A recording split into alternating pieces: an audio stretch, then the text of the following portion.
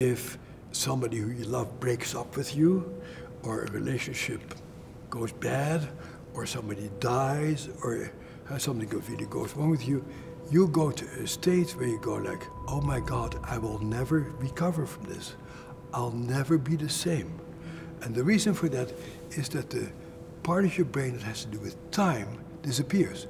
So that when that part of your brain gets deactivated, all that you feel it all the time. And you don't know that tomorrow I'll feel better. And so a very important part of overcoming trauma is to bring that timekeeper of your brain online, so you know that this is today, and today I feel really scared, and I feel really frightened, I feel really angry, but tomorrow I will not feel angry anymore because I'll be somewhere else.